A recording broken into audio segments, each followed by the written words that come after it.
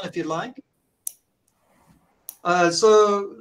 Greetings, everyone. I'm just going to quickly call us to order here. As I've mentioned just now, what we're going to do today is we're going to have Prof. Terry Sacco, who is our president of the St. Augustine College, South Africa. She's going to give a word of welcome and invitation to Sister Elizabeth Johnson. And then afterward, Sister Judith Coyle, who is our HOD in theology. She will give a word of thanks and appreciation to Sister Elizabeth Johnson. Afterward, we'll have one of our own students, Koda Makaba, who recently passed her her mini dissertation with flying colors, and we can't wait to see her walk across the aisle and hopefully become a big member of our community here. She will give a 25 to 30 minute response to Sister Elizabeth Johnson's paper, looking at how Elizabeth Johnson's theology as a whole, particularly her Trinitarian theology and her Christology, which plays a part in her presentation today, how it can be integrated within African theological contexts. Afterward, we'll open it up for general Q&A until about 8 p.m. But I'm thinking about 30 minutes of Q&A. I'll play a little bit of traffic cop. Please raise your hand, and I'll just keep track of who has their hand raised, and we'll go from there. But for now, Prof. Terry Sacco, you have the floor. Please start us off. I'm delighted to welcome you to St. Augustine College's first postgraduate symposium for 2023, for which Dr. Justin Sands is the kingpin. I see here that I have many of my sisters, my Dominican sisters are here, and I'm delighted with that. And my other sisters within the feminist movement and within the movement of pushing boundaries, I'm also very happy to have my brothers here who are present from around the world. It gives me great joy to welcome Elizabeth Johnson into our St. Augustine College community of students, faculty, staff, alumni, and friends all over the globe. This is not her first connection with South Africa. Elizabeth was here for 6 weeks in 1987, at the height of our anti-apartheid movement in this country. She taught a theological winter school at 6 different locations throughout Southern Africa with Father Larry Kaufman. The topic was Waves of Renewal in Christology, and this was later published in Consider Jesus, Waves of Renewal in Christology. Elizabeth, our sister Elizabeth, is a member of the Sisters of St. Joseph of Brentworth, New York. Oh, God. And distinguished Professor Emerita of the Theology Department at Fordham, a Jesuit university in New York City.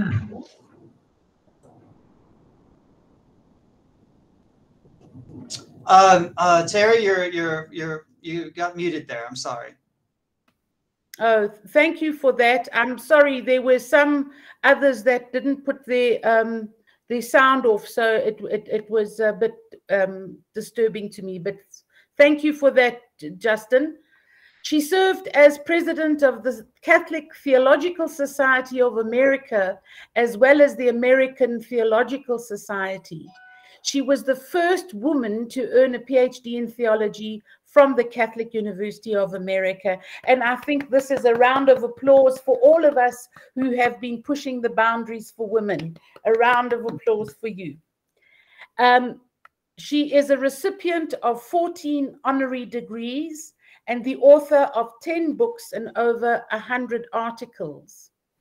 Among her books, the most prominent are She Who Is, The Mystery of God in Feminist Theological Discourse, Ask the Beasts, Darwin and God of Love, and Truly Our Sister, A Theology of Mary in the Communion of Saints.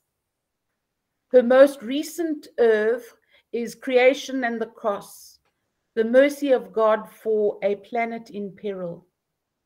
Perhaps the most notorious book might be Questing for the Loving God, Mapping Frontiers in the Theology of God, for which she earned strong rebuke from the US Bishops' Theological Committee. The National Catholic Reporter said Elizabeth was one of the country's most prominent and respected theologians, and the New York Times spoke of her as a highly respected theologian whose books are widely used in theology classes. We know that she is a treasure for feminists around the world and theologians around the world, and she's gifting us with a multiplicity of voices, insights, and her unique wisdom. Elizabeth herself once said that she wanted to use the power of her mind to the service of people's faith for the good of the church and the world. Elizabeth, truly our sister, we are honored. As we welcome Elizabeth to share of herself with us, may we focus our beings, our energy, our thoughts, and our senses on questing for the truth of a loving, living, enfolding divine presence that lives and breathes through and among us. Elizabeth, you are welcome.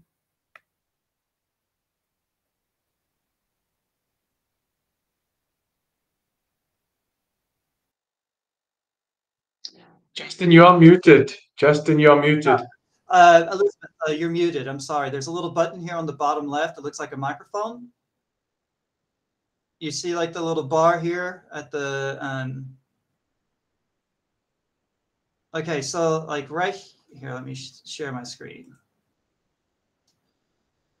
Okay, so if you look at your screen, you'll see a few options at the bottom, right? So you'll see one that looks like a microphone and it says turn microphone on and off. So you'll see like right there. So if you can click on this button right here.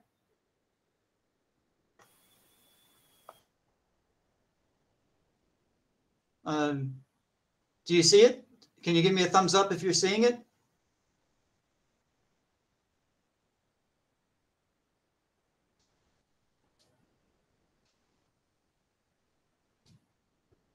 So like right here, could you see, could you click on this button, Elizabeth?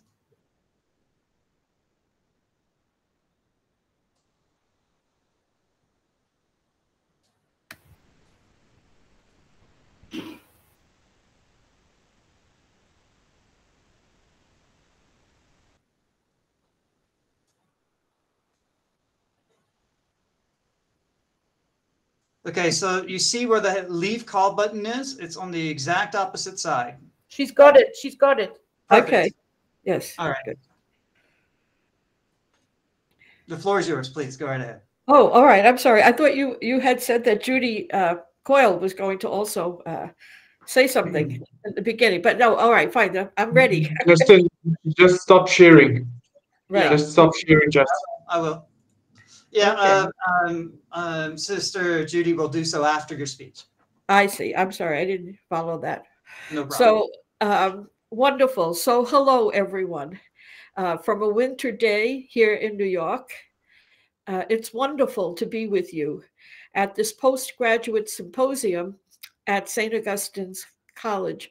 I thank Dr. Justin Sands for his gracious invitation and Terry Sacco for that beautiful introduction.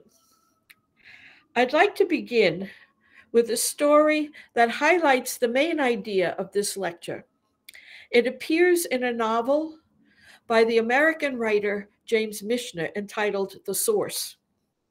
As he tells it, in pre-biblical days, people in a Canaanite village in Palestine worshipped a god who required human sacrifice, including the lives of firstborn sons, which in return would ensure the fertility of crops. A young woman, Timnah, has recently given birth. In love with her new baby, she cannot accept that he must die. Desperately, she pleads with her husband, she protests, she argues vigorously. but to no avail.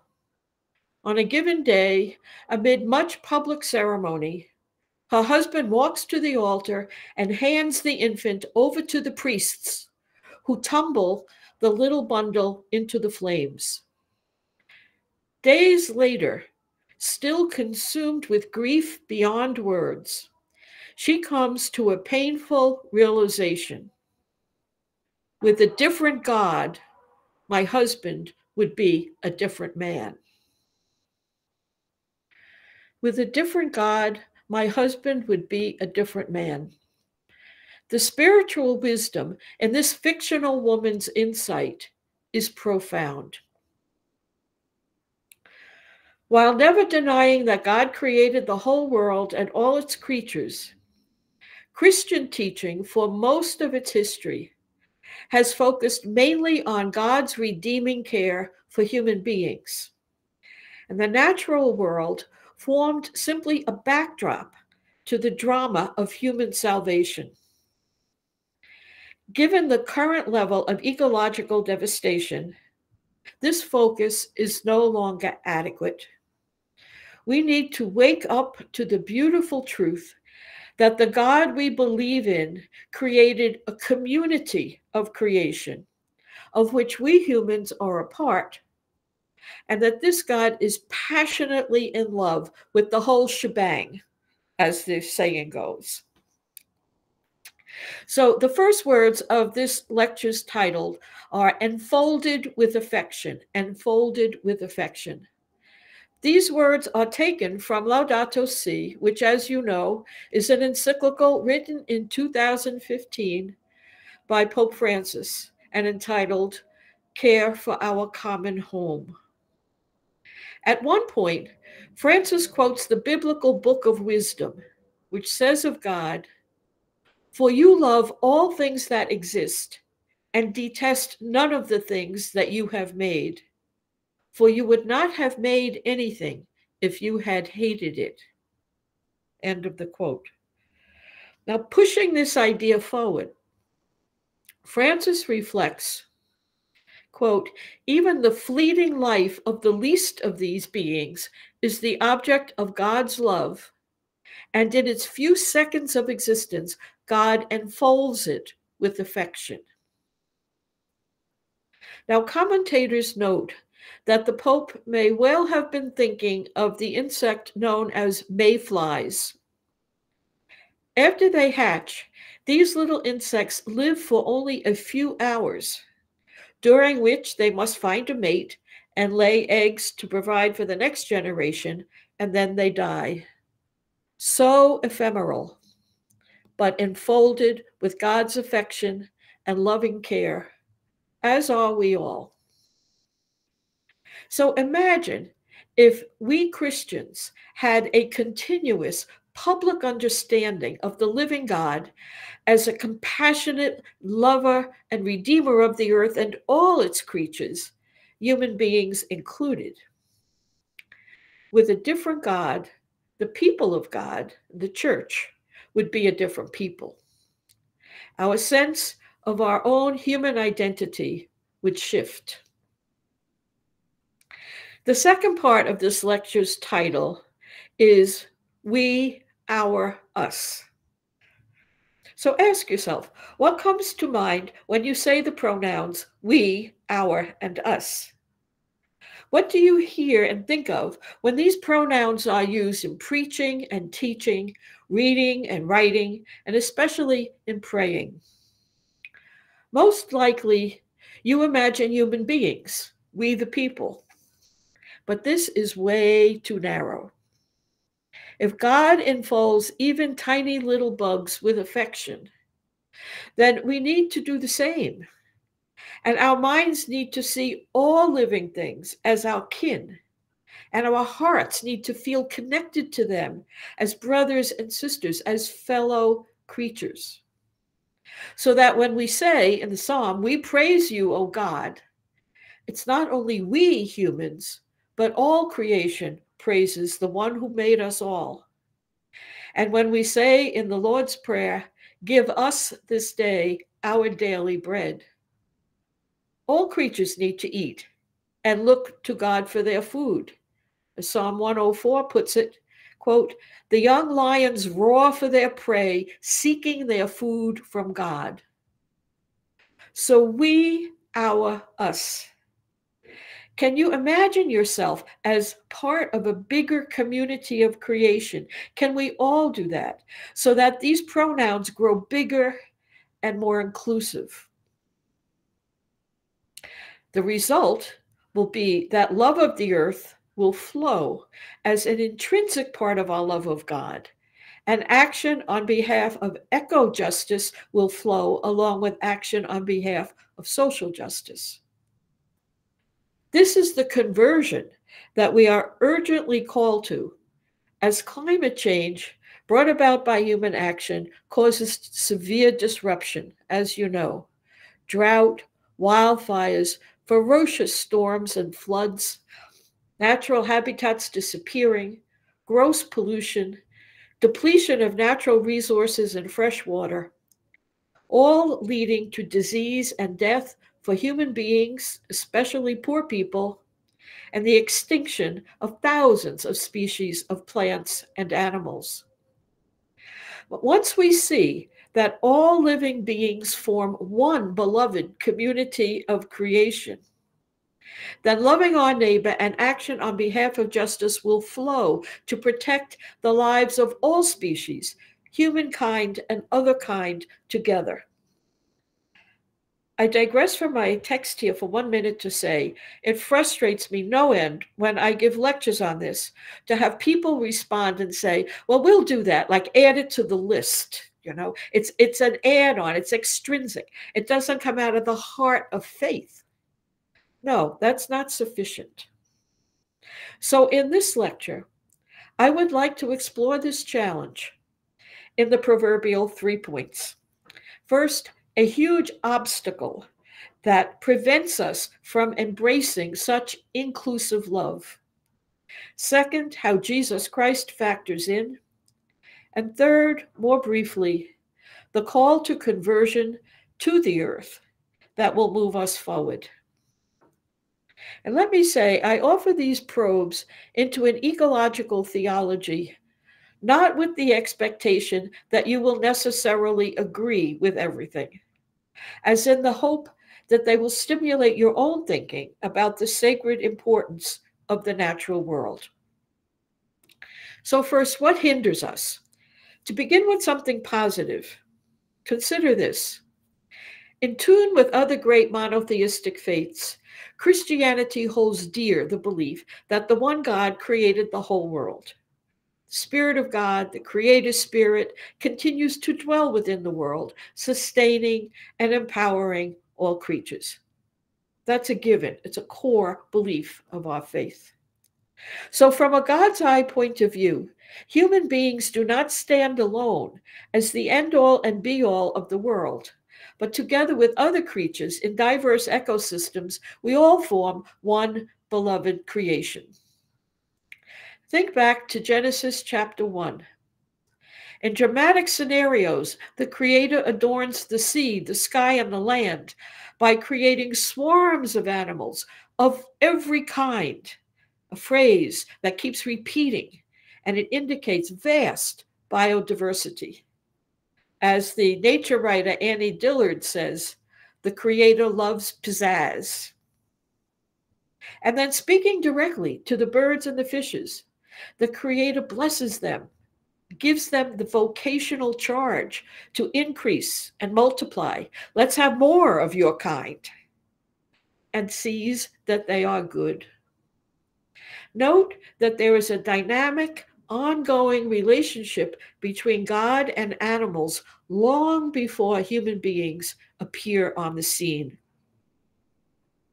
And the intimacy of this relationship comes to expression in Psalm 50, which tells of the broad divine knowledge and deep affection God has for animals. And I quote, "For every wild animal of the forest is mine, and the cattle on 1,000 hills.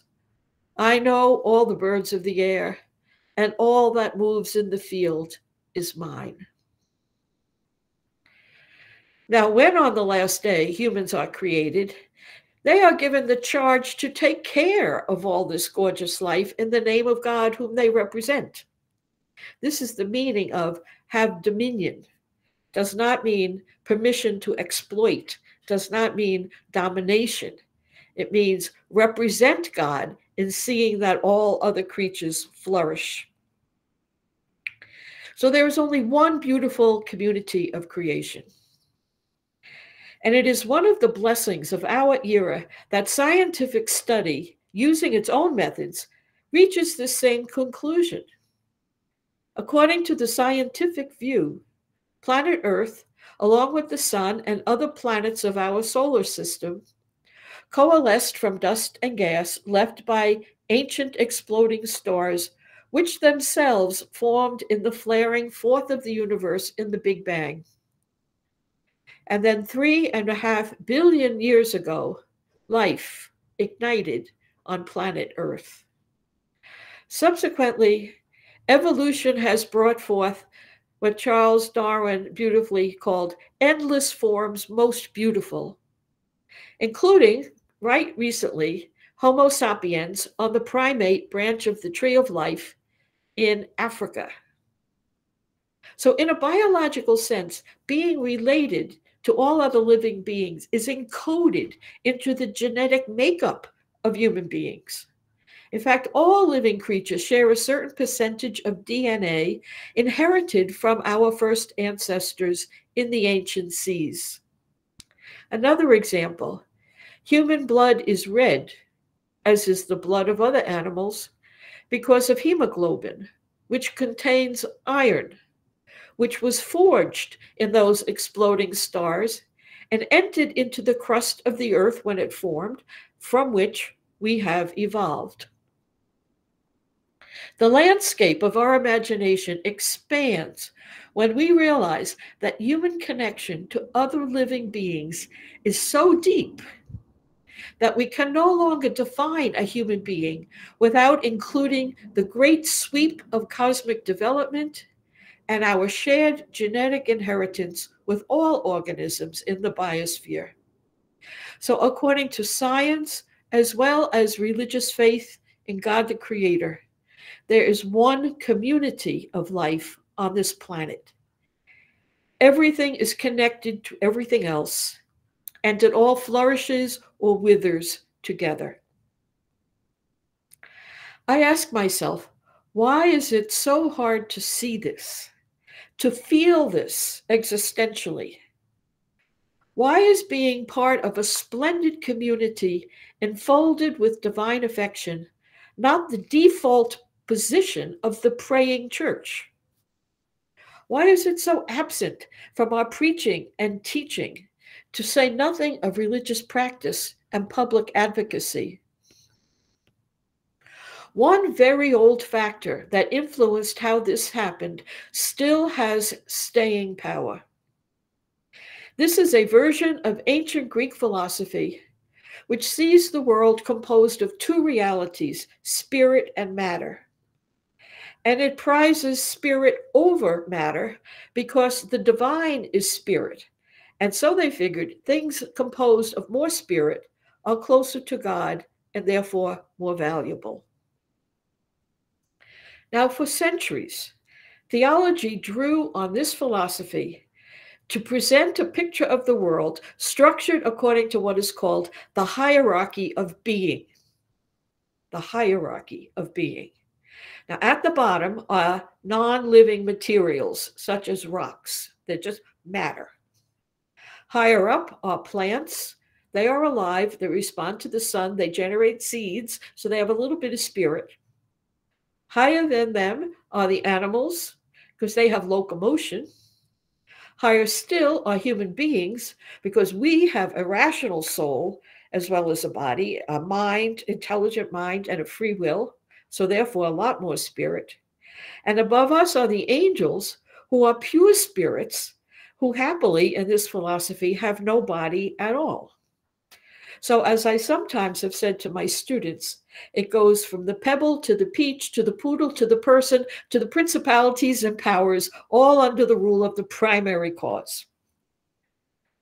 Now, instead of a community of creation, instead of a circle of kinship, this teaching models the world as a pyramid with human beings at the pinnacle.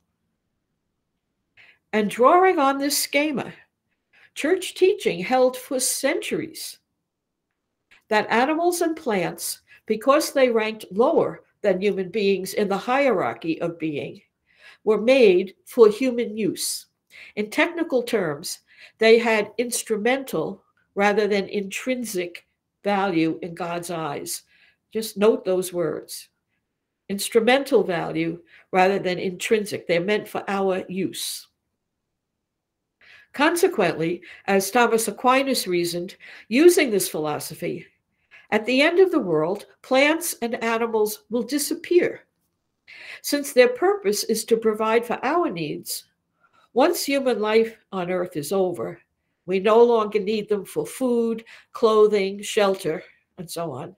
Then their goal would be fulfilled and they would cease to exist. Now, in the hierarchy of being, humans rule by right over the rest of nature. Today, feminist thinkers complexify this picture by noting how the hierarchy of being also divides and ranks the human race itself, because it identifies women with the natural world, with Mother Earth, because of the life-giving powers of women's bodies. And it defines both women and the earth to be subordinate to elite men, who by virtue of their innate power of reasoning are superior and are equipped to rule. Or so they said. Now, this hierarchy of being, with elite humans at the pinnacle, turned really vicious in the 15th and 16th centuries, when the European age of exploration began. Then thinkers in that aggressive entrepreneurial culture appealed to human superiority to argue that explorers had the right to exploit the minerals, the forests, and the animals in other lands for the profit of their king. And not to be missed is the way that elite peoples also applied this mandate to have dominion over others to other human beings. White Europeans thought they had the right to dominate and even enslave darker indigenous peoples whose spirits were of lesser quality or maybe missing altogether, or so they said. Most Christian theology supported this view and its devastating practices for a long time. I find it daunting to realize how deeply this anthropology of the elite human being, preferably male, preferably white, has shaped Christian belief and practice. Not only has it prevented equality and justice in the human community, but with its conviction that humans are masters and rulers of nature, it has also opened the door to centuries of unbridled exploitation of nature without protest from the churches until quite recently. Now, in strong language, Laudato Si criticizes this humans at the pinnacle view as, quote, inadequate and frankly wrong. Pope Francis recognizes that he is contributing something new to Catholic teaching when he insists, quote, we are called to recognize that other living beings have a value of their own in God's eyes. And then redefining what church doctrine had assessed as of lower worth, he continues forthrightly, and I quote, in our time, the church does not simply state that other creatures are subordinate to the good of human beings, as if they had no worth in themselves and can be treated as we wish. Rather, they have an intrinsic value in God's eyes, independent of their usefulness to us. And why? Because God loves them and enfolds even the smallest with affection. In summing up this section of the encyclical, Francis teaches, quote, "The final purpose of other creatures is not to be found in us. Rather, all creatures are moving forward with us and through us toward a common point of arrival, which is God." Do you see what went on here? The whole hierarchy of being is being dismantled. We human beings do not stand alone as subjects of divine love. Together with all other creatures in their diverse ecosystems, we humans form with them, and this is the quote, "one splendid universal communion." Now, let it be noted that in no way does this teaching deny human distinctiveness, which is part of the glory and the misery of the world. But the great truth making human grandeur even possible is that we humans are creatures, and precisely as created by God, precisely the fact that we are all creatures receiving our existence from God means we have more in common with other creatures than what separates us. Now, you may want to argue that point in the Q&A, but I'm arguing that as creatures, we have more in common with other living beings than we have that differentiates us.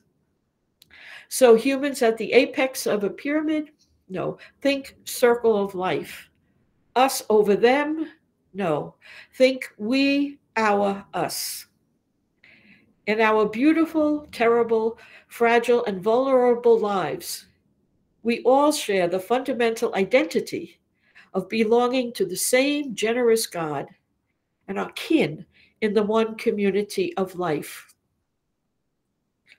If we really believe this, care for the earth would flow as an essential part of Christian life, not something that we just add on and get to now and then. If we saw God enfolding all of earth with affection, we would have a different God than the hierarchy of being gives us. And with a different God, Christians would be a different people. So to move to the second point, at this stage of the lecture, theology asks specifically, what does Jesus Christ have to do with any of this? If the answer is not much, then what I have been saying about all creation remains on the periphery because Jesus Christ is central to Christian faith. So at the heart of belief in Christ, though, there is a powerful magnet pulling all creation into the picture. Recall how John's Gospel announces that in Christ, the Word became flesh and dwelt among us. And from this grew the doctrine of incarnation, in meaning into, and carne meaning flesh. Incarnation is the belief, wildly radical on the face of it, that in Jesus Christ, God entered into earthly life as an enfleshed participant with a personal life and a death. God joined our mess, as one of my students put it. Now, for centuries, Western theology confined the meaning of incarnation to God becoming human flesh, unlike Scripture and unlike Eastern Christian theology, which sees flesh encompassing all living flesh, indeed the whole material of the cosmos itself. Today, Western theology is moving toward that ecological view, thanks to the idea of deep incarnation. Deep incarnation, first proposed by the Danish theologian Niels Gregersen. Now, deep incarnation realizes that when the Word became flesh in Jesus, the Word of God united not only with human flesh, but with all flesh, beautiful and mortal, with which human flesh is interrelated. To quote Gregersen, in Christ, God enters into the biological tissue of creation in order to share the fate of biological existence. In the incarnate one, God shares the life conditions of foxes and sparrows, grass and trees, soil and moisture, end quote. And the reasoning runs like this. As a creature of earth, a human being on earth, Jesus was a complex living unit in the carbon and oxygen cycles. The atoms comprising his body were once part of other creatures. The genetic structure of the cells in his body were kin to the flowers, the fish, the frogs, the finches, the foxes, the whole community of life that descended from common ancestors in the ancient seas. The word became DNA, we might say. So the incarnate Christ is united to the whole evolving biological world of living creatures and the cosmic dust of which we are composed. That is why what Jesus does and says reveals the heart of God. We say, if this is God, then thus is God. So with this in view, consider what happens in the cross and resurrection of Jesus Christ. When he was unjustly crucified, Jesus entered into the depths of suffering and death as a creature. Christians have always believed that this places Christ in solidarity with all people who suffer, who struggle, who are dying, who are victims of injustice. And that's true. His presence brings strength and comfort and hope amid the suffering. Now, the logic of deep incarnation gives a strong warrant for extending this solidarity from the cross into the groan of suffering and the silence of death of all creatures. Jesus' anguished death places him in the company of all who die. It is as if by inhabiting the inside of the isolating shell of death, Christ crucified brings divine life into closest contact with disaster, setting up a gleam of light for all other creatures who suffer that same annihilating suffocation of death. In their suffering and dying, they are not left alone. Gregerson proposes, and I quote, understood in this way, the death of Christ becomes an icon of God's redemptive co-suffering with all sentient life, as well as the victims of social injustice, end quote. Seen through the lens of deep incarnation, Calvary graphically shows that the God of suffering love abides with all creatures, bearing the cost of new life through endless millennia of evolution, from the extinction of whole species to, yes, every little bird that falls to the ground. Now, you may well be asking, what difference does this make? Animals still suffer and die. Yes, in the nature of things on earth, every living being dies eventually. But God's love does not quit just because creatures are in trouble. The Spirit of Christ is with them despite what is happening. In fact, in the depths of what is happening, is there in that God-forsaken moment, as only the giver of life can be, with the promise of something more. The Australian theologian Dennis Edwards put it this way: God's Spirit is with each creature now, with every wild predator and prey, with every dying whale, sparrow, and kangaroo, as midwife to new birth, when all will be made new.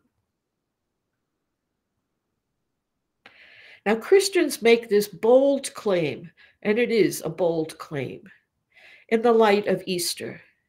He is risen, we say. The Easter narratives witness that the crucified Jesus died not into nothingness, but into the embrace of the God of life, who enfolded him with affection.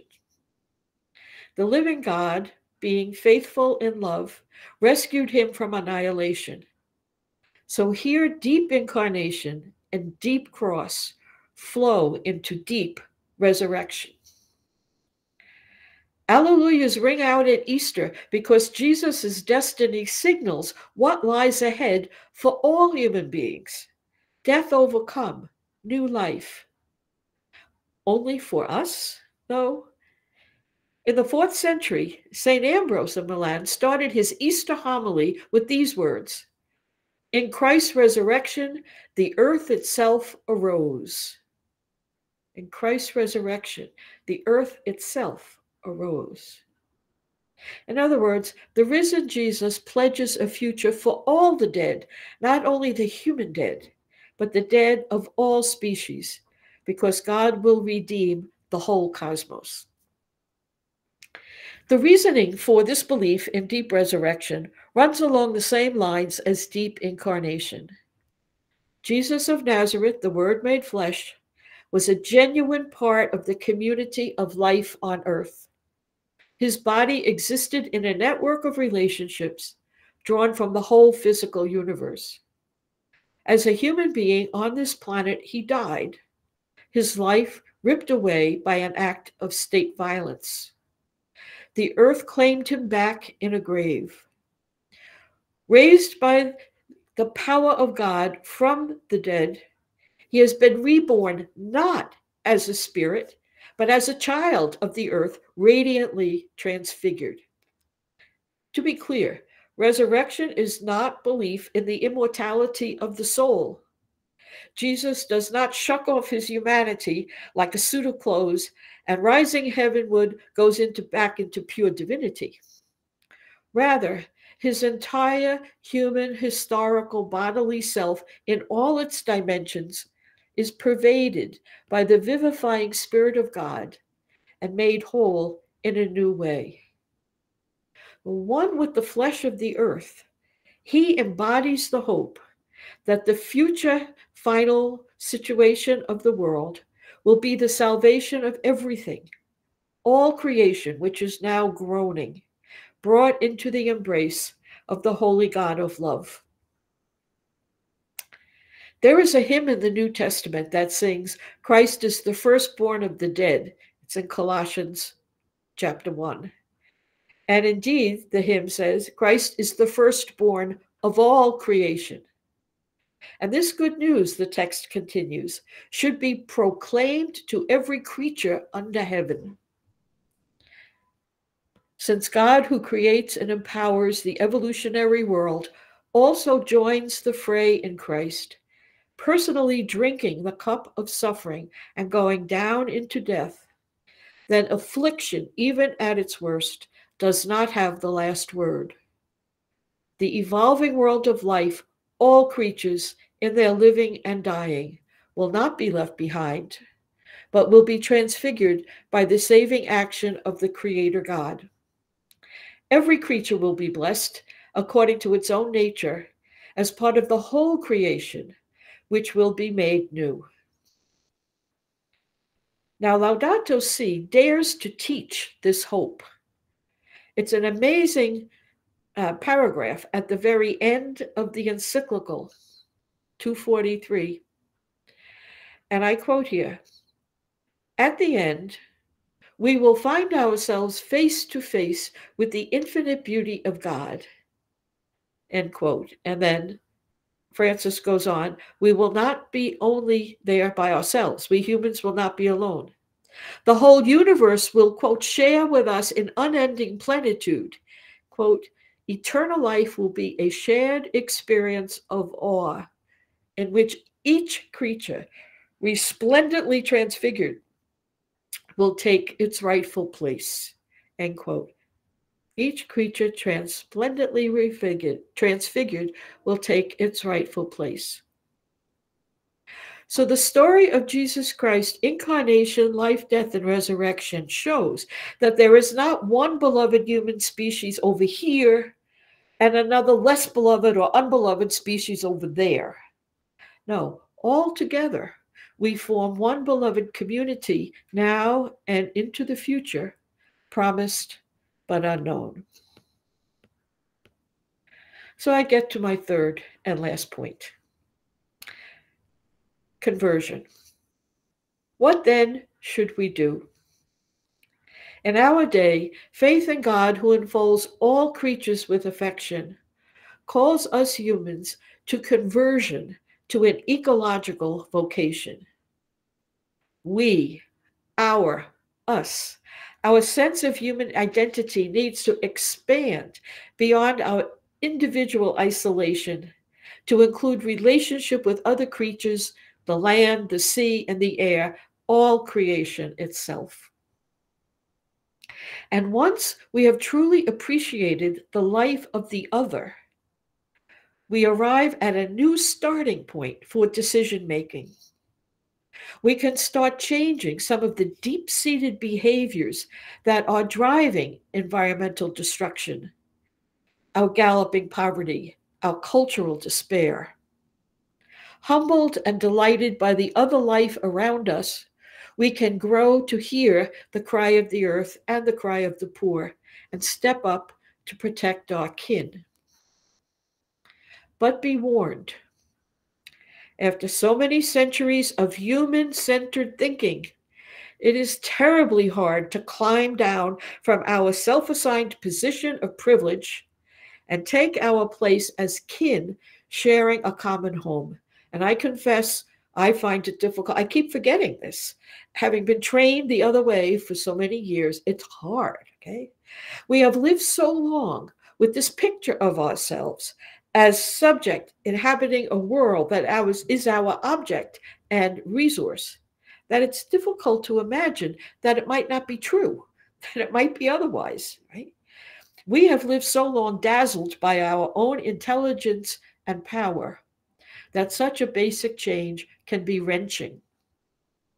And this is why recent popes, including Pope Francis, and theologians and spiritual writers all use the language of conversion here, conversion of mind and heart. That language underscores the magnitude of the challenge. We need to pivot, metanoia, turn, change direction, and in a way that might sound strange to religious ears, we need to be converted to the earth. Usually conversion means turn away from the earth toward God. This conversion calls us to be converted to the earth because we love God who loves the earth.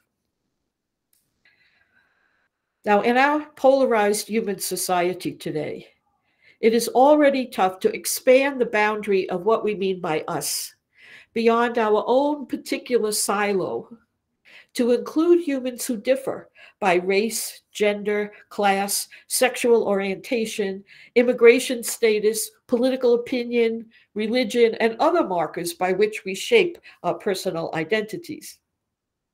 Thankfully, the core biblical teaching to love your neighbor as yourself exerts a constant pressure to go beyond the limits of our prejudice in order to love, respect, and do justice to all people. So all human beings are included in us.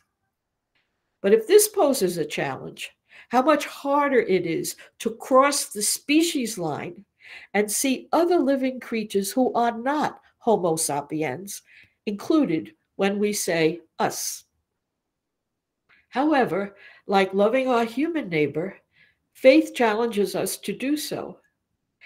If there is one God, one holy mystery of love who creates and sustains all creatures, who enfolds all with affection, whose word became flesh in Jesus Christ as part of the biosphere, this Jesus whose death on the cross puts him in solidarity with all living creatures that suffer, and whose resurrection promises a blessed future for all of creation, then we, us, includes all our fellow creatures.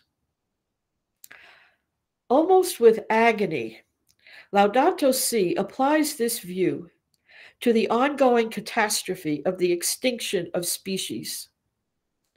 Think about it. When a species goes extinct, it means there are no new babies, hence no future for that kind of living being. Snapped off the tree of life, the species will never come back.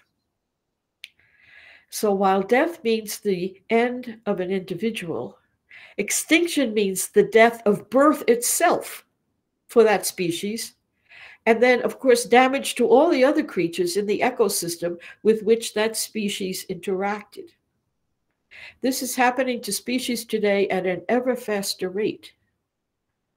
In my view, we should be holding funerals.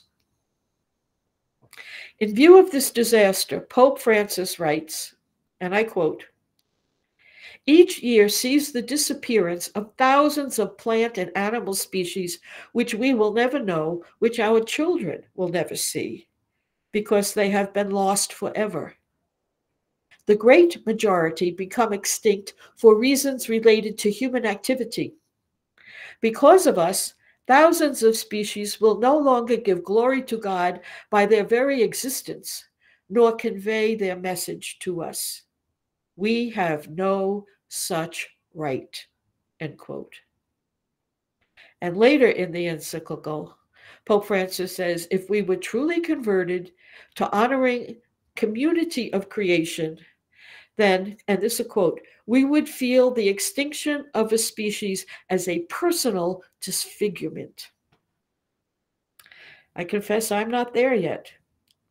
But if we really felt bonded with other creatures, the fact that they die and disappear, not as individuals, but as a whole type, we would feel that as personal disfigurement.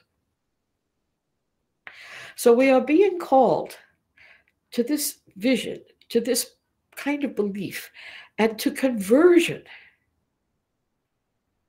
What's involved? Well, quietly contemplating the earth in prayer is one way to get there. So too is learning the amazing facts about the lives of other species in diverse ecosystems. Living simply in terms of material goods is another good practice. We might want to take as a Lenten practice fasting from shopping. Also, banding together with others in public for political and legal actions to protect the natural world also moves us in the right direction. Not only each of us as individuals, but the church as a whole, as a community, and as an institution, is called to this conversion, because God enfolds the whole of creation with affection. With a different God, the people of God would be a different people. So to conclude,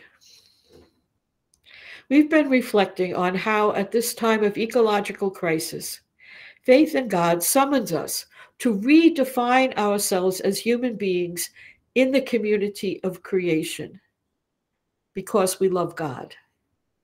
Caring about the world that God so loves, we urgently need to broaden our understanding of we, our, us, among other beloved creatures in whom the God who loves all is tremendously interested.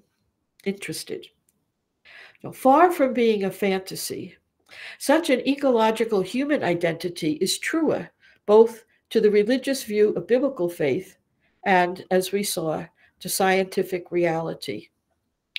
For clearly an enormous work lies ahead to bring this sensibility to birth in church liturgies, in preaching, hymns, all kinds of prayer, in theology, in religious education, in moral teaching, pastoral work, in internal church policies, and public advocacy. Responsible, self-sacrificing commitment to social justice and eco-justice flow as a result. So a final vision, a flourishing humanity on a thriving planet rich in species in an evolving universe, altogether filled with the glory of God. Such is the vision that must guide us at this critical time of Earth's distress to practical and critical effect. Ignoring this view keeps people of faith and their churches locked into irrelevance, while a terrible drama of life and death is being played out in the real world. By contrast, being converted to the earth in the power of the Spirit, sets us off on a great adventure of mind and heart, expanding the repertoire of our love. Thank you. Thank you so much for that. That's really amazing. Well done there. I think that that was very thought-provoking, and I'm really looking forward to the Q&A at the end. Eleanor, I see your hand is raised. We'll have a Q&A at the very end of the program today, so I'll get to you then. Sister Judy will give a word of thanks, and if I may say, Kodo Makaba, while she's giving her thanks, go ahead and turn on your computer and make sure that we can seamlessly move into your presentation thereafter. But in case our visitors here don't know, Sister Judith Coyle, she's been a foundation to St. Augustine College, South Africa for a long time. PhD at Notre Dame, sorry. Oh, and she's the head of theology here, and her specialty is spirituality and Vatican II studies. So I'll hand it over to you, Sister Judy. Oh, thank you very much, Justin. It's difficult to know what to say, Elizabeth.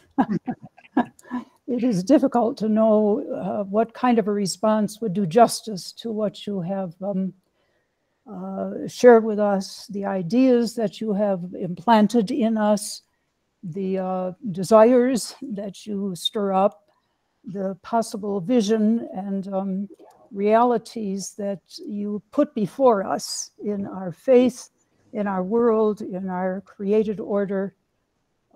Occasionally, when you were speaking, I had heard something of Chardin in what you were talking about. That's pretty good company to be in. I think so. But you resituate the entire thing, and as you say, it will take a long time for us to arrive there. But if we don't start, and if we don't have the vision, we don't know where we're going.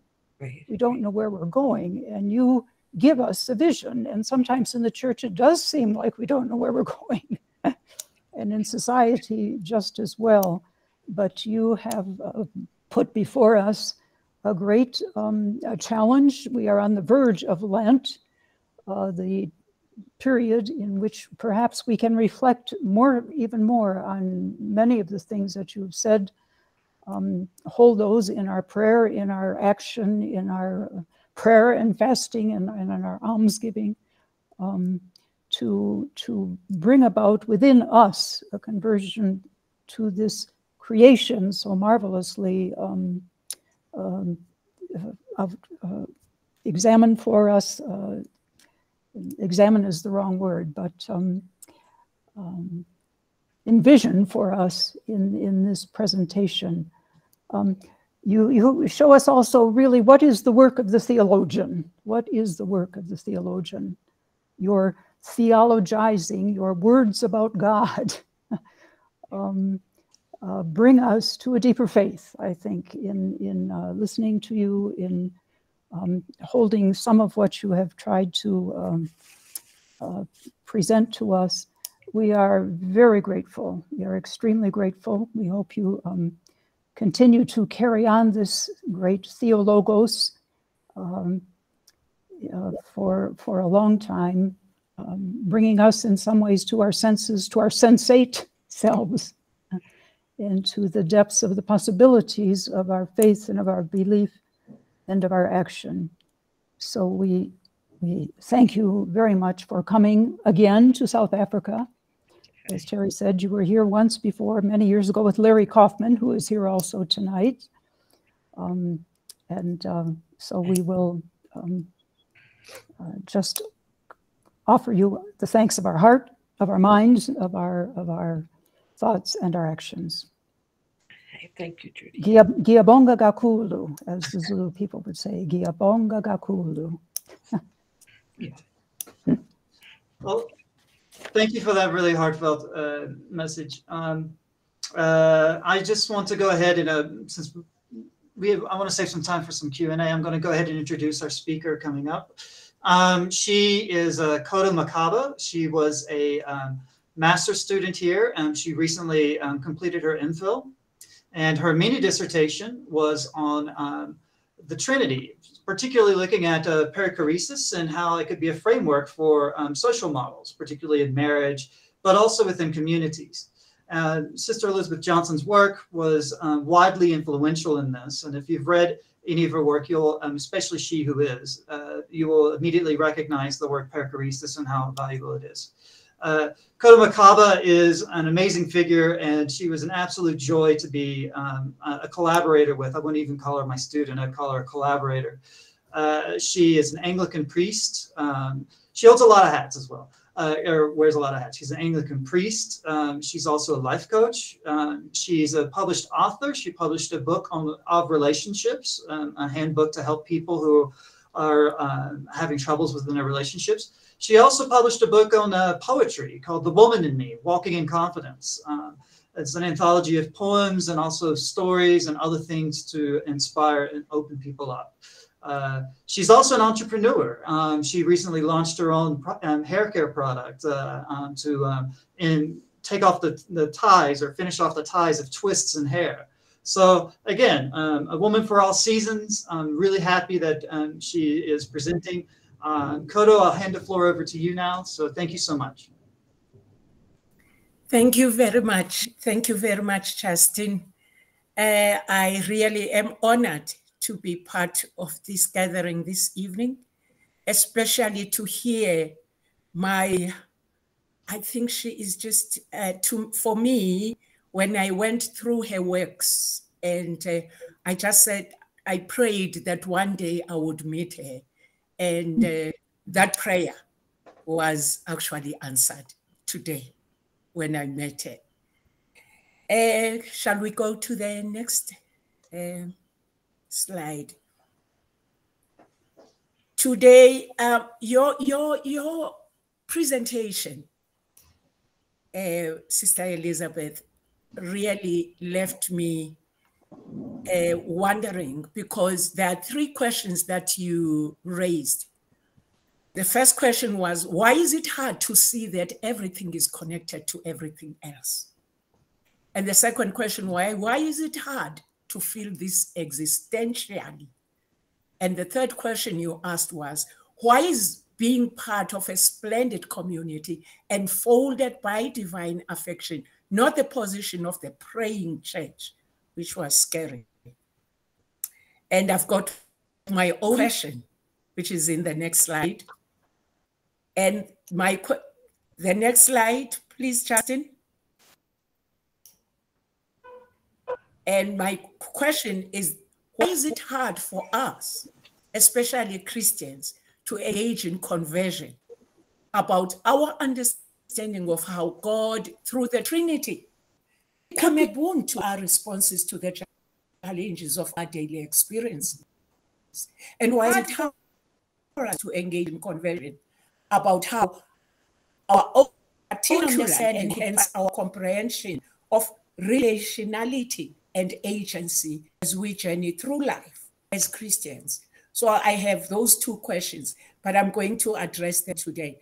And as I was going through my resource, just doing my research, I came across Rhonda Sarrazin.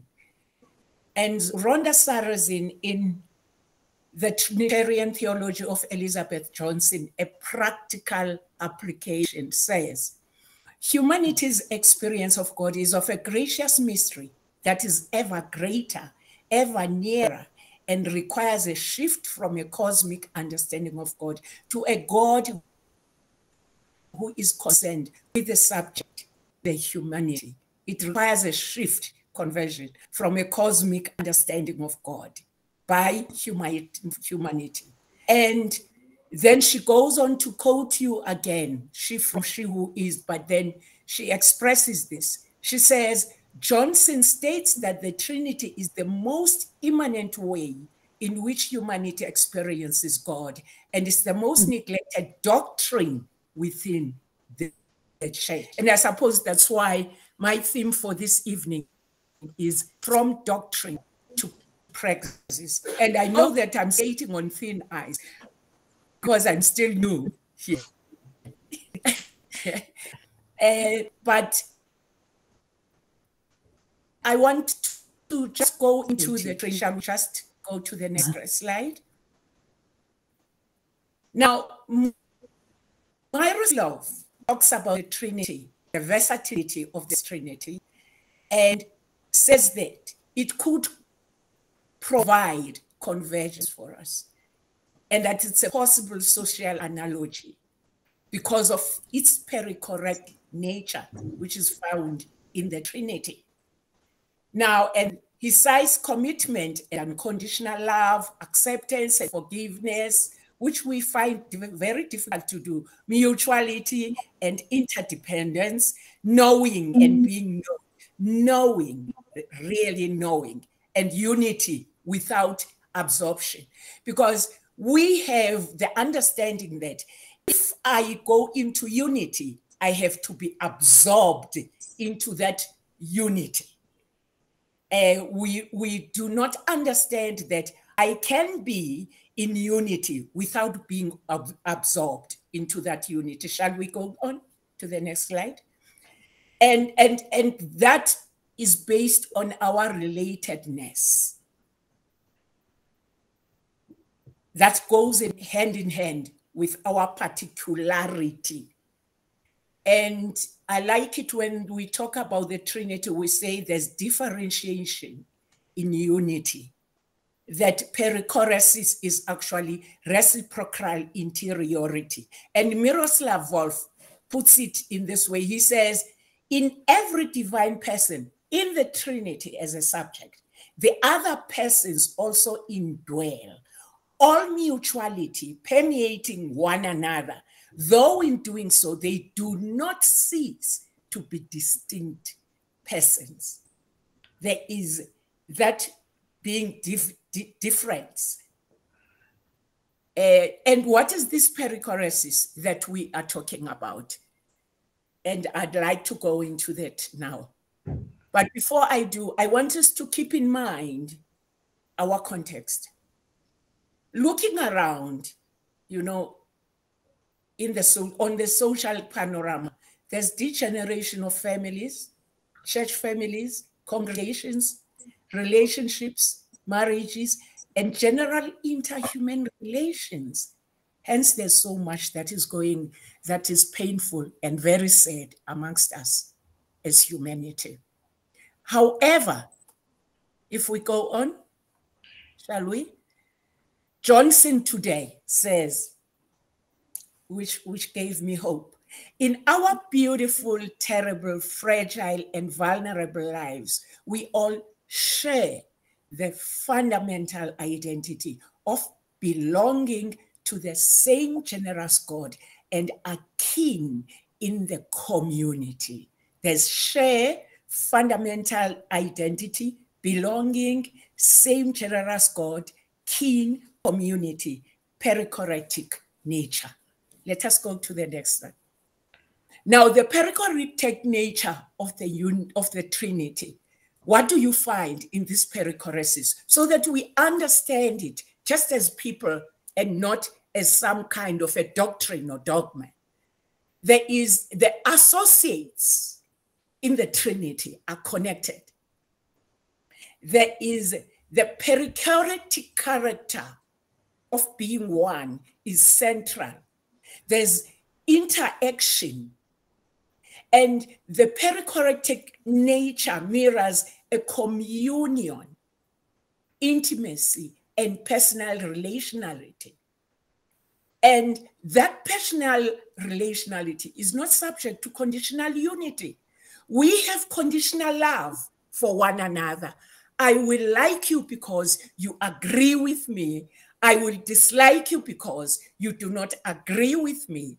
And what the Trinity, if we were to emulate the Trinity, we would be connected in such a manner as is found in the Trinity. But I like the way Christopher West puts it. He says, a common union of persons in the Trinity is established to the degree that the persons mutually give themselves to one another in sacrificial love. And he goes on to say, and wow, the Father eternally begets the Son by giving himself to and for the Son. And in turn, the Son eternally receives the love of the Father and eternally gives himself back to the Father. And then he closes this up by saying, this ever shared, ever spiraling love between these two is driven by the Holy Spirit, who, as we say in the Nicene Creed, proceeds from the Father and the Son. So he's part of the Father and the Son. And then he closes it and says, perfect love, perfectly and eternally given, perfectly and eternally received, perfectly and eternally returned. And then in 2 words, summarizes it. That's God. Wow, that is powerful. For me, that's the most powerful assertion I have ever read about the perichorectic nature of the Trinity. That makes it easier for us to understand. Shall we go to the next slide? Now, Dominic Nuse, who happens to be one of the African Christologists, his main argument is that in the Trinity, the same divine life, and I think our sister this evening talked about life a lot, is shared equally and totally among the divine persona, who are, as a consequence, one and identical in life, nature, and power. Very powerful assertion. Shall we go to the next slide? And then, consequently, what he says is that we as Christians need to begin of thinking of what he calls homegrown theology, a theology that is contextually relevant. We should not see the Trinity as a doctrine, but as an analogy to learn from, to transform our context.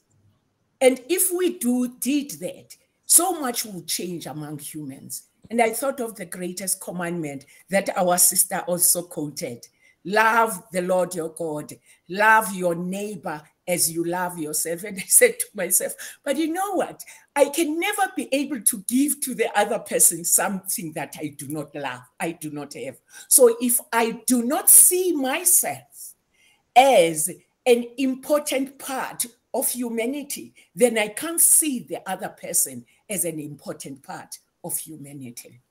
I can't give what I don't have. Shall we go to the next one?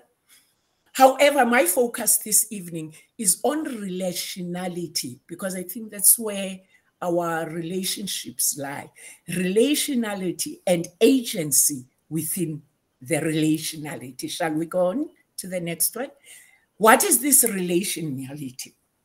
It's connectedness, where no one exists in isolation. Some people call it ujama, some harambe, some call it ibuanyidanda in Africa, where everyone exists as being in a special relationship, a relationship in a special context, where we have between the two of us a created order where there's equality and unity within self-efficiency. We'll talk about that in agency, yet dependency. So it's that connectedness where we celebrate individuality as individuality is celebrated in the Trinity, in the diversity, within a dynamic, mutually intimate relationship, wherein all actors are recognized, honored, and respected. God the Father, God the Son, and God the Holy Spirit. That's the Trinity. Without the Father, the Trinity is not complete. Without the Son, the Trinity is incomplete. Without the Holy Spirit, the Trinity is incomplete. Shall we go to them? Now, Dominic Muser illustrates it in a different way. He looks at John chapter 16, verse 15. When Jesus is teaching about relationality in the Trinity, he tells his disciples this. He says, all what the Father has is mine as Jesus. And that the Father would take what is Jesus's and give it to them as the disciples, as an expression of brotherhood, communion, kinship, ujama, ibuanyidanda, ubuntu, social harmony, etc. Shall we go to the next one?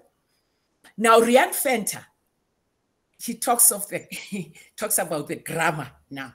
Grammar of hospitality. He says, in Trinitarian theology, we need to be aware of the grammar of hospitality, where we remember that all humans bear the image of God, all humans are relational, all humans depend upon each other, all humans are hosted by God. Shall we continue to the next one? And Elochuku Zuku, talking about the same thing, he says, God has a communal dimension that reflects communion, sharing, dialogue, respect for all cultures in the postmodern world that is determined by globalization. He cites attributes that are inherent in hospitality and relationality as participation, common responsibility, respect for diverse individuality, spiritual connectedness, spiritual unity, and communal interconnection. There are other theologians as well. Shall we continue? Enoch Wan and Mark Herding, they confirm what the other theologians have said. They say that three in the Trinity share their attributes of deity, and they see themselves, it begin, love your neighbor as you love yourself. They see themselves as equally deserving of recognition, honor, and worship and deity. And I said to myself, how, it would, let's just imagine how humans would relate to one another if we acknowledge that we are equally deserving of honor and all, together. Shall we continue? Innocent Asozu expresses this very differently. He talks about unity in diversity in praxis. And he says, the ideal unity in diversity, and I like this, he says, can therefore be practiced in the most authentic way, where this guarantees that the natural rights of individuals as members of the same human family that seek common good as the foundation of its legitimacy are taken into consideration. Shall we go to the next slide? Enoch Wan and Mark Herding, understanding relationality, they say, we can learn from the Trinity, relationality. They cite the unity in the hypostatic union of the three as a principle that could be functional in human life, and that individually actually find strength in diversity. Umtu ngumuntu ngabantu. However, let's go to the next one. Such relationality needs a stronger and effective sense of agency amongst us as humans, as found in the Trinity. Now let's talk about that agency. What is this agency? Let's go to the next. Mary Lamla says agency is one's ability to take action, be effective, influence one's own life, assume responsibility. It's one's behavior such that one believes in themselves to such an extent that they experience stability in their lives, so that their actions can relate to the lives of their co-habitants, they impact. And she talks about what Bayer and Mish call relational mathematics. Let's go to the next one. So the Bayer and Mish go further than that. They focus on how one's action impacts not just their environment, but relational pragmatics, the dynamics of interaction in their environment. Shall we continue? Now, on agency. Why agency? It enables potency of the actor's capability. If I have agency, then I become potent. When I have agency, I take responsibility to create a space that is mutually beneficial, not only for me only, because in mind, I have got relationality. And I become an actor that has the power to shape the circumstances and the conditions around me in a processual manner. And when I got to that part, I thought of the salvific process. I commit to the common good as found within the Trinity. And I view myself as a co-creator with all people around me, wherein the other people assume identifiable roles. If you do your role, I do mine, and together for the common good, as you find in the Trinity. Let's go to the next one. Now, in Trinitarian agency, let's look at Trinitarian agency now. That was general agency. Keith Johnson says, Trinitarian agency is the way in which the Father, Son, and Holy Spirit work together in creation, providence, and redemption. And I had this question, what is this way that we are talking about? And St. Augustine says, according to the scriptures, the Father and the Son and the Holy Spirit, in their inseparable equality, present divine unity, and therefore they are not three gods, but one God. There's unity of agency. And he goes on to say that the Son was sent is by no means a revelation of the inferiority of the Son, but that the one is the begetter, the other begotten, and their temporal missions correspond. So when I look at this, I see that St. Augustine adds mission to agency. There's relationality, there's agency, there's mission that is connected to this agency. Shall we go to the next one? But that mission is sacred. Before I formed you in the womb, I knew you. And before you were born, I ordained you. God pronounces divine agency. And it cannot be diluted by competing with anybody else. And if we are to keep this in mind, we would believe in our own ability, which is our agency. We would take action and be active. We would influence our environment as it divinely as intended. We would confidently assume responsibility for our behavior and not blame other people for our actions, and be agents of stability in the common arena. And I looked at this and I said, this we can do if we focus on similarities rather than differences.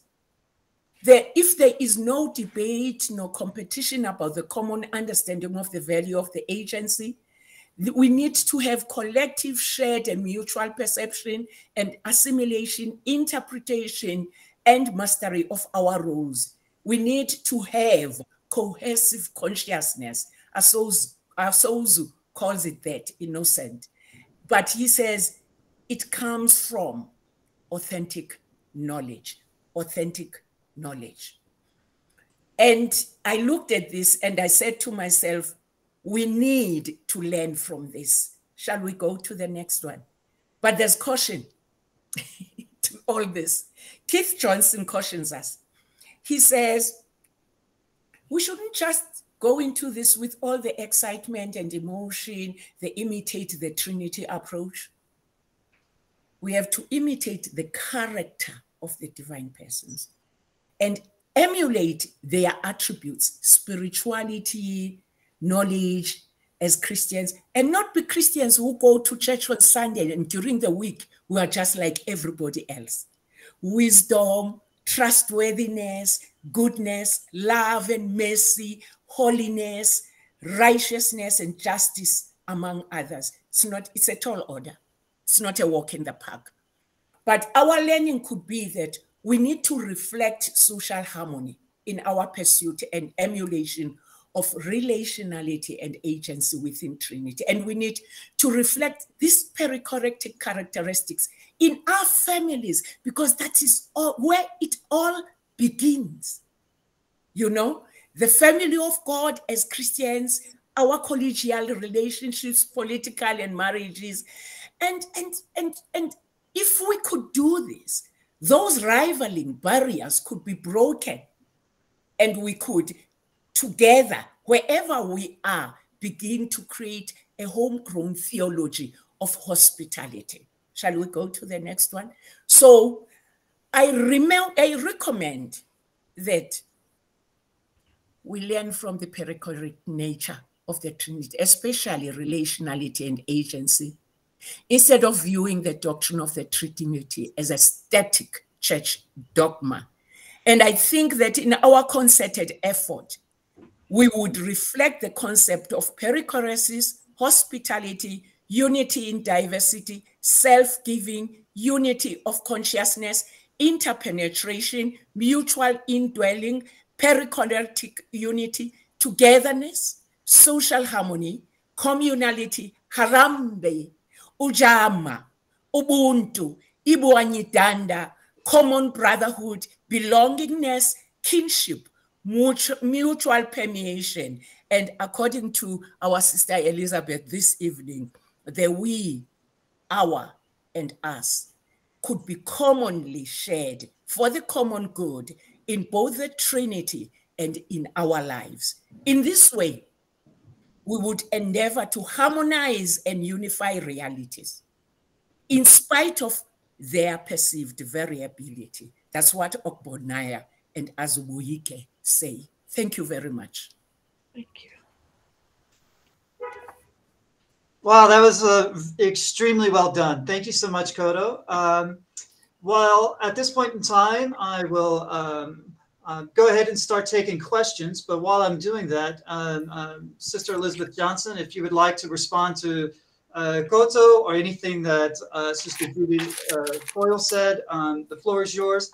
I would say, though, that if you have a question, then please use the raise your hand button, and then I'll have a running tally of who raised their hand first. So while she's responding, go ahead and raise your hand, and I'll start ordering the questions and play traffic cop, basically. So please, Sister Elizabeth Johnson, you have the floor for now. Good. I just want to thank Koto for that beautiful presentation.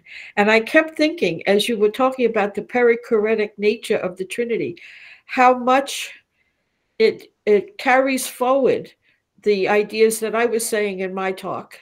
Because I was speaking about, you know, God the Creator and Jesus Christ and the indwelling Spirit, but not going into Trinity per se. Part of that was the limitation of time, but it just perfectly dovetails, and because what you're saying flows into the whole human community, but then beyond the human community to the whole community of life as interconnected with the Trinity, having created the world, is reflecting that perichoretic nature in the interaction of all creatures with each other. So I just thought it was a splendid, besides how valuable in itself, to connect up with what I said. I think it just, the next step is what you took there. You know, I would just say one other thing about what Judy Coyle said. What it means to be a theologian is to say, you know, theos means God and logos, so say a word about God. And it's just such a wonderful thing to be able to do that. And anyone who's a believer does that in their own way, but to be called to that professionally, to try to do that with some background as to church teaching and the history of it and so on, is a wonderful calling. And everyone, I think, who's on this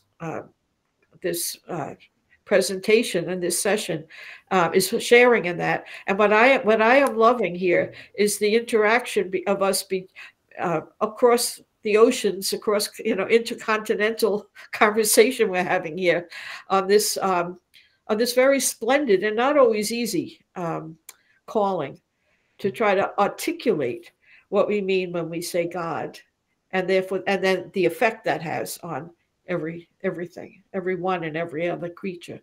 So it's a great insight. You forget that you're doing that sometimes, but that's the fundamental calling. Well, that's really nice. Koda, did you look like you wanted to respond real quickly? No, thank you. Not for now. Thank Okay. you very much. But I can only say thank you to Sister Elizabeth for those kind words. Thank you. Well, nobody's raised their hand for a question yet, so I'm going to be selfish and ask a question myself. Okay. I really love this idea of deep incarnation and where you're taking it. So this is a yes-and question. I'm yes-anding you. I'm curious about the knock-on effects of that in the integrated nature of systematic theology. So what would you consider like a deep soteriology or a deep eschatology? Because as you were talking before as well, like the traditional medieval or classical, if you will, or scholastic theology is that humans go to heaven and the world dissipates. So a deep incarnation has a knock-on effect to a deep soteriology. And I was wondering if you had any thoughts on that and could expand. Oh, absolutely. I mean, it's so clear from the resurrection section that I talked about. I mean, it's salvific.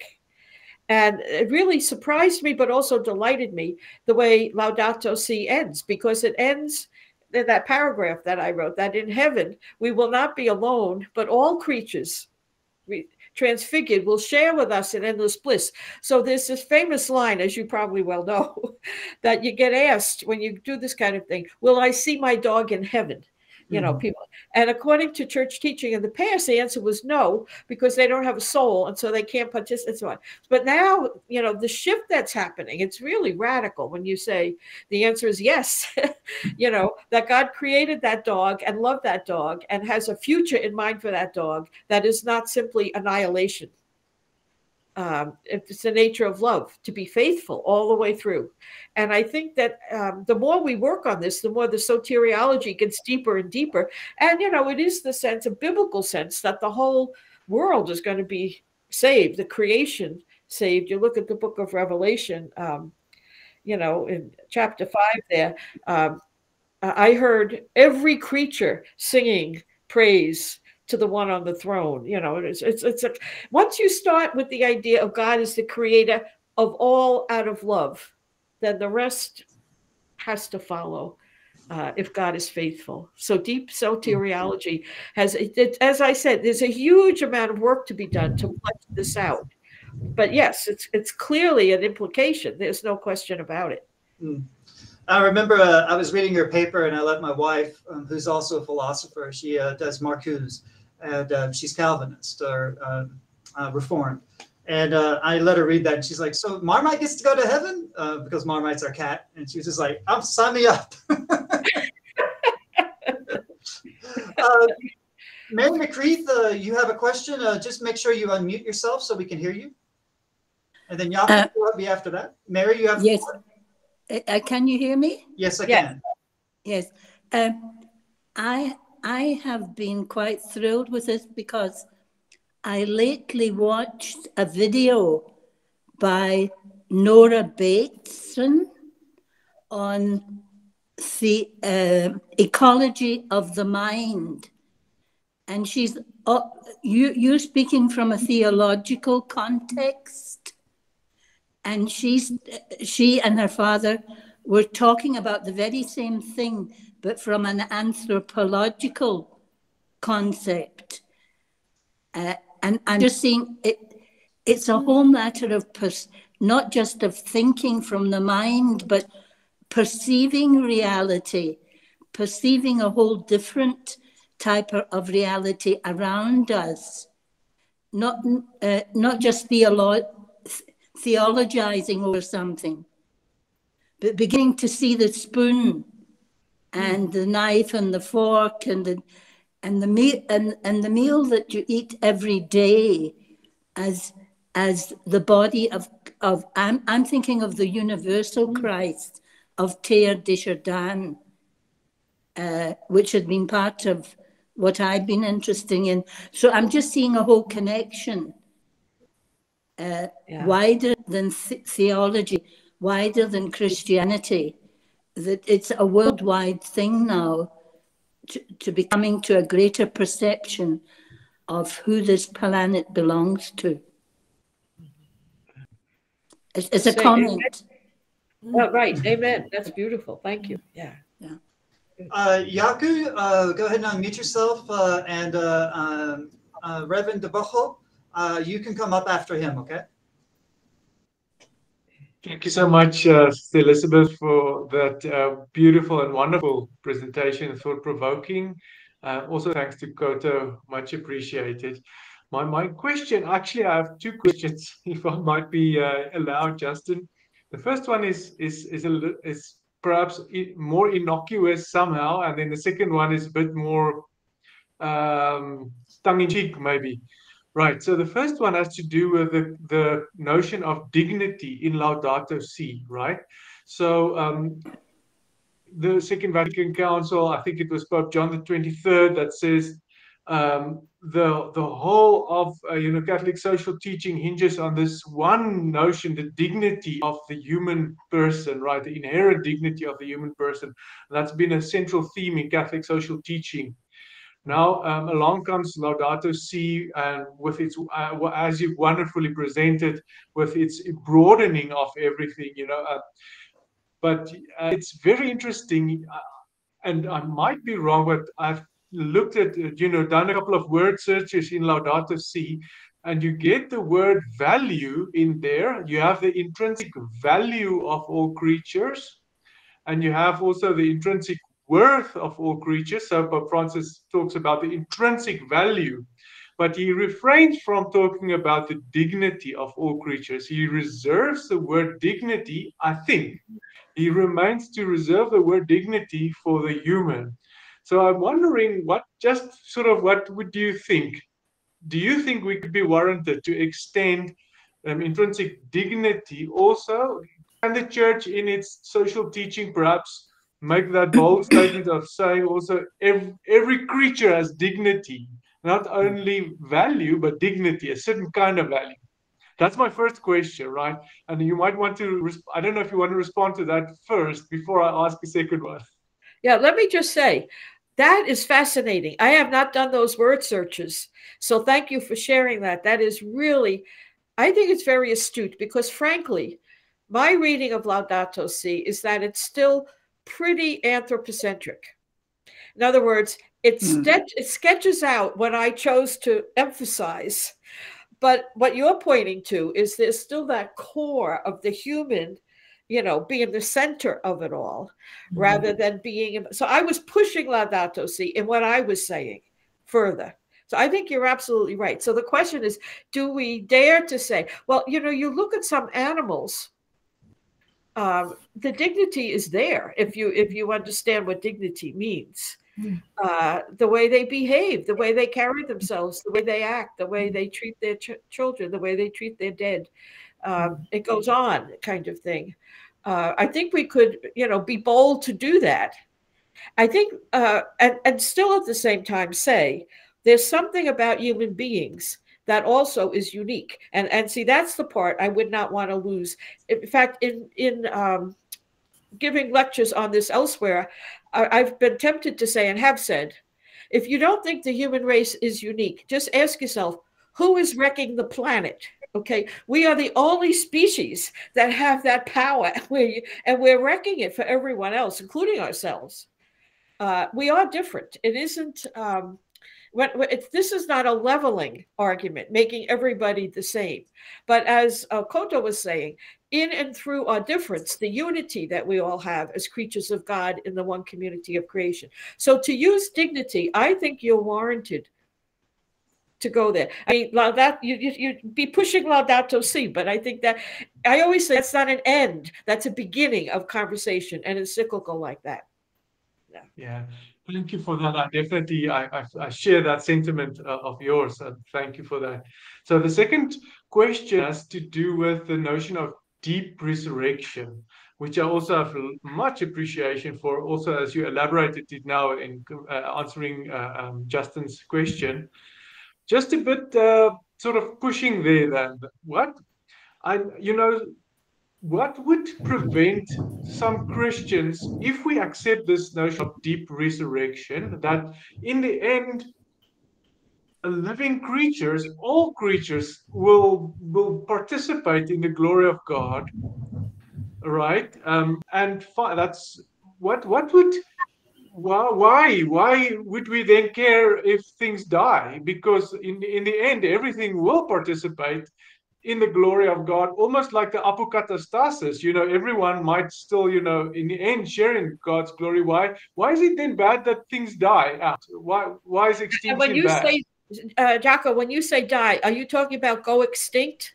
The point I made about a species going extinct? Well, perhaps both. I mean, so for a certain epoch in history, there's less species diversity. So is the underlying point actually the diversity that's beautiful? Is it the beauty that is there in that deep resurrection of the diversity and the plurality? So I'm asking a bit. I'm just prodding there, tongue. Right. Well, the fact is, let me say two things, just very simply, because we could go on with this, I think, for a long time. It's so interesting what you're bringing up. Everything dies. That is of the nature of biological life. That is, you might want to push back further and say, why did God create such a world in which everything dies? But that's a different question. The fact is, there is not one single thing on this planet that's alive that doesn't die. So it's built in. Either you live a couple hours like the mayflies, or, hundreds of years like the giant sequoia trees in California, whatever. But nothing lives forever. And so death is part of the routine. And it's, as scientists say, if it weren't for death, if evolution would not have happened. You have to have the one generation pass and the next generation take it a little different to the next change, or it would be, in the end, there'd be no development of life whatsoever. So the fact that creatures die is not necessarily opposed. In fact, it's in the service of life. The question is in what manner they die, and this comes to my second point. Today, the extinction of species is more akin to murder than natural death, because species are not being allowed, because of what this species ourselves are doing, to live out the full range of their natural life and produce another kind of species on their branch of the tree of life. So we are destroying what has taken tens of millions of years to build up on this planet by way of the interrelation of beautiful life. And that's why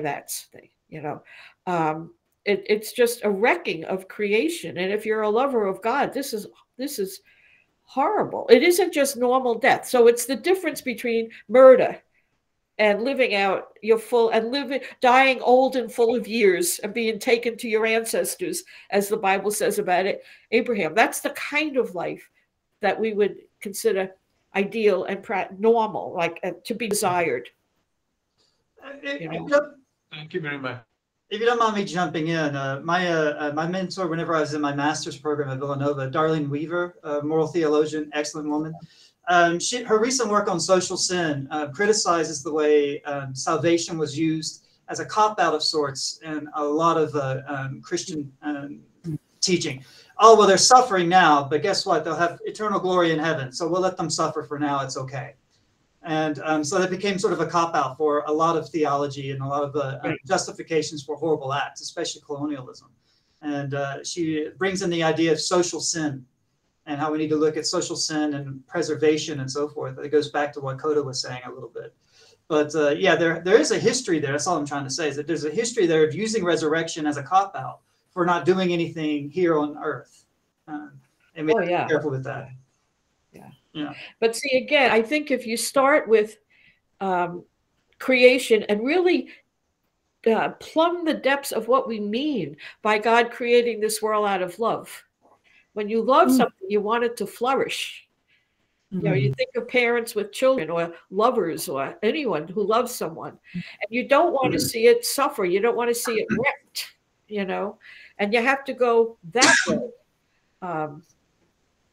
But you're right. The whole suffer now and, you know, you'll be rewarded later. Or the problem with that we see today also is it cuts the nerve for social justice action, because you say, well, put up with it. Be passive, you know, you'll be rewarded, instead of stand up and say, no, this should not be. There's a whole shift in soteriology as a result of liberation theology in that direction. Yeah, right. Reverend Taboho, sorry, water went down the wrong pipe. You've got the floor, but then after that, Biddy Tiernan, thank you for your patience. You will come next, and then Natambo Hidebe, Dr. Natambo Hidebe, who also worked and consulted with Kodo Makaba's dissertation, by the way. You can speak afterwards. So Taboho, Biddy, and then Natambo. Please go ahead, Taboho. You have the floor. Thank you. Thank you very much. I would like to thank Sister Johnson for this beautiful, powerful, liberating theology that she has presented to us this evening. I am Tebogo, a reverend in the AME Church and a graduate of St. Augustine College.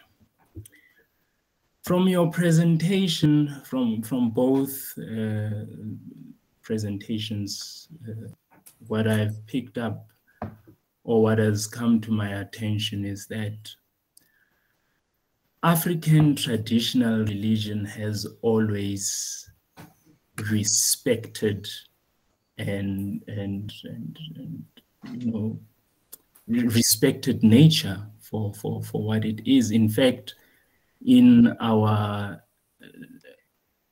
tribal names, tribe is not the right word actually, in our clan names, you know, we do show respect to the nature that we live amongst.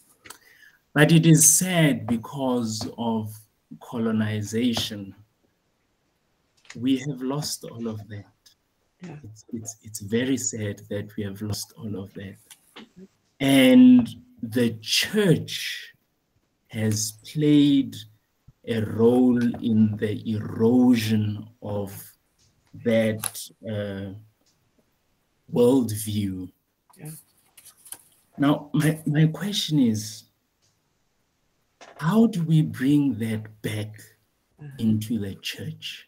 How do we do it?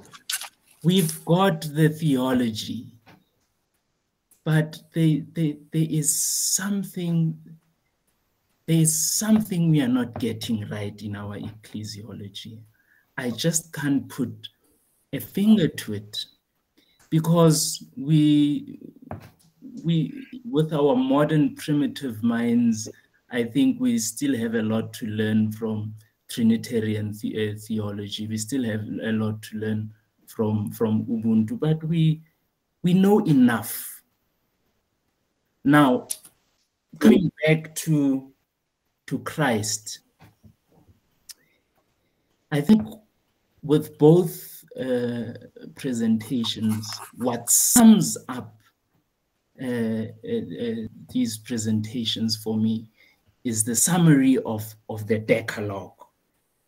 Hear what Christ our Savior says: "Thou shalt love the Lord your God with all your heart and with all your soul and with all your mind. This is the first and greatest commandment, and the second unto it is that we shall love our neighbors as we love ourselves. Upon these commandments hang all the laws and prophets." But why haven't we got it right?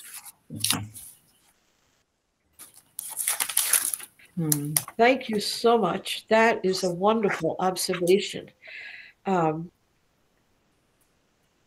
We in the West, as you mentioned, colonialism came with this hierarchy of being in the DNA of the church and its doctrine, and that was imposed. And as you said, so much has been lost and eroded as a result. But I have hope that I know in the United States we work on this question with Native Americans who themselves almost suffered genocide when the Europeans came, but had such a reverence for nature, such a connection with themselves, with the life that's around them. To what we need to do, and I just simply say, is humbly be quiet and learn from indigenous peoples, from, as you mentioned, African traditional religion. And that's happening in some quarters. Also, wherever Africans are doing, for example, Christology, it's possible to bring in African traditional religion, consciousness and concepts and terms, and weave them into the way Christ is presented. That's enculturation. And that also is happening to some degree. When you started to speak, I was thinking you are lucky to have the treasure of coming forward with African traditional religion in your bones. You know, as an African, I don't have that. But the thing that we are doing, hopefully, and not enough of it, is listening and learning and understanding what the church brought from Europe. Is we're saying, even in the church today, we're saying that is in itself radically inadequate and even wrong and harmful in terms of our relationship to the earth. So, I mean, I don't have an answer to your question. How do we? But I'd say in your role, all right, what you would bring in then is this consciousness and try to raise the consciousness of others and connect. Make it be a way of speaking about Christ or a way of speaking about God the Creator, bringing in the African consciousness. That's a tremendous contribution that we all need it. Yeah. Thank you very much, Sister Elizabeth. Can I come in and just say that probably if we begin to see the Trinity as a practicality in our lives, then perhaps we could begin a process of convergence. That's what I call it in my mini dissertation. A convergence, a space of convergence, and take the Trinity as the foundation and look at the attributes that are ingrained in the Trinity. Because if you look at the attributes that are ingrained in the Trinity, you find them in all these Ujama, Ubuntu, Ibuanidanda, and Harambi, all of those. You find all those there. However, there was what Asozu called, Innocent Asozu. He says there was a phenomenon of concealment. And the phenomenon of concealment makes me to see you as I see you, not as I need to know you. Mm-hmm. If we, as the church and the traditionalist, could come together and think of a way forward and have a convergence space where all of us are equal, as you find in the Trinity, where all of us are of equal importance, as in the Trinity, where the agency, our agencies are all important, where there's relationality, I think that would be a very good spot to begin from. Biddy, thank you so much for all of this. This is amazing. Biddy, please, you're already unmuted, so go right ahead, please, sir. Thank you, Elizabeth. And for some reason, your microphone's not working. It shows you're unmuted, but I can't hear you. Are you muted? Yes. Can you hear me now? No? I can't hear you. Do you want to type your question? Okay, I will. Yeah, just type it in the chat box. While he's typing that, Natanda, do you want to go ahead with yours? Where's the chat box? Natanda?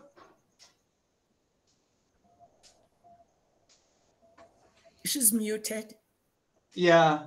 Natanda, unmute yourself if you can. Sometimes whenever you're posting these things, you feel like you're in a seance. Can you hear me? Is Natanda here?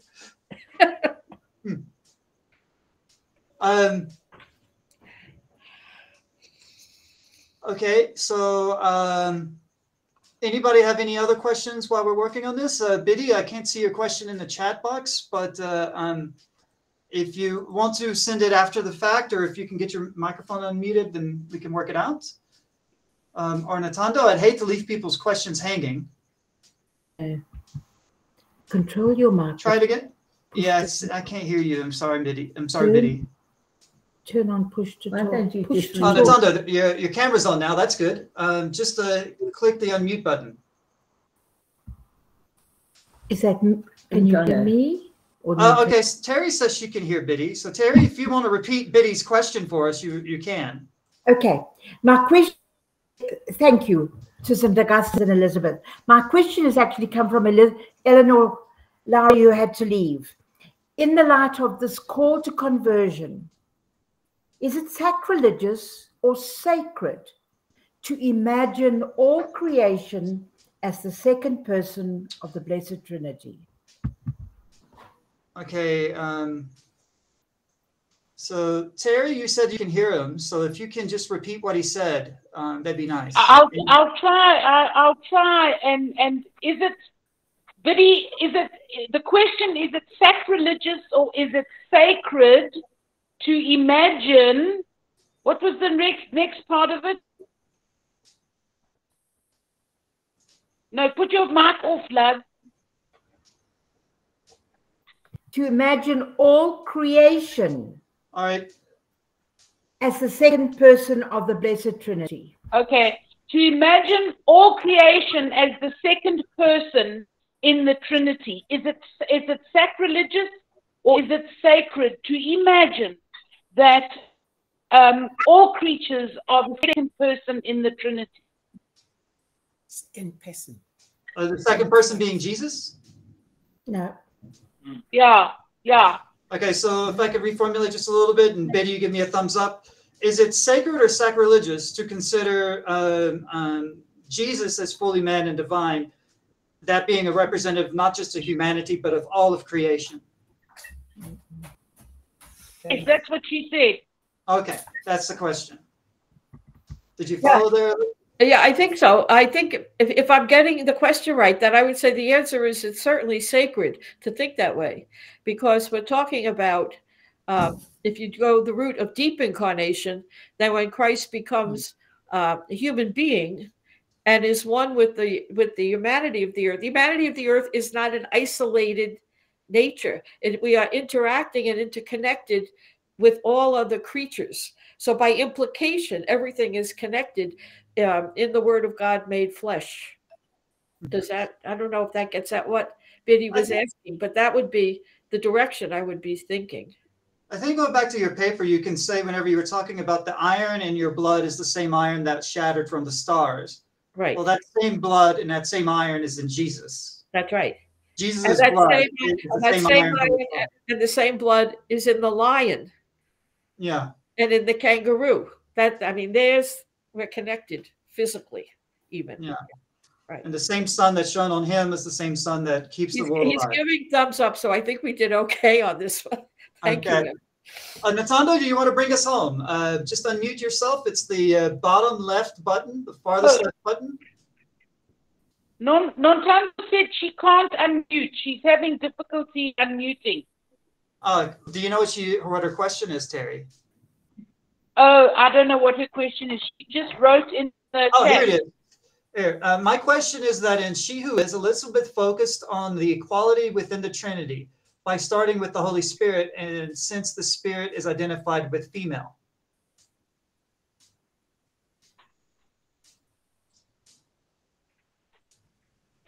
I think she's typing a little bit more, so.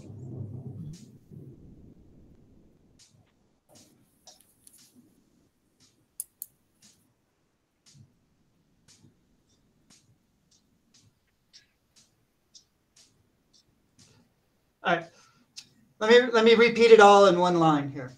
My question is that in She Who Is, Elizabeth Johnson focused on the equality within the Trinity, starting with the Holy Spirit, since the Spirit is identified with female.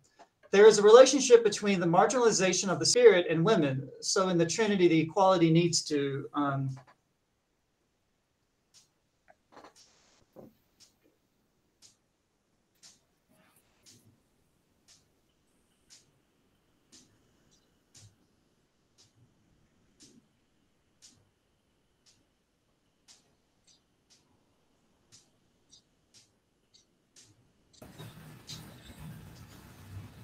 needs to be more explicit. The Father is defined as the source, and no reciprocity of the Spirit. So I think her question basically boils down, and you can give me a thumbs up, Natanda, if I got this right. In She Who Is, you discuss the Holy Spirit and identify it with the feminine.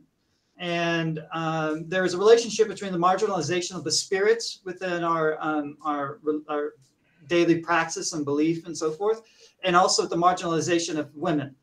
And so the equality between men, women, whatever you want to say, and equality between the Holy Spirit and and God and Jesus needs to become more explicit.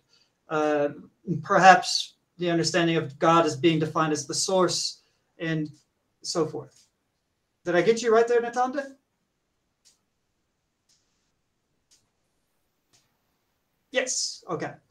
So essentially the question is about the marginalization of women and the marginalization of the Holy Spirit and how that relates to your present focus. Is that clear enough?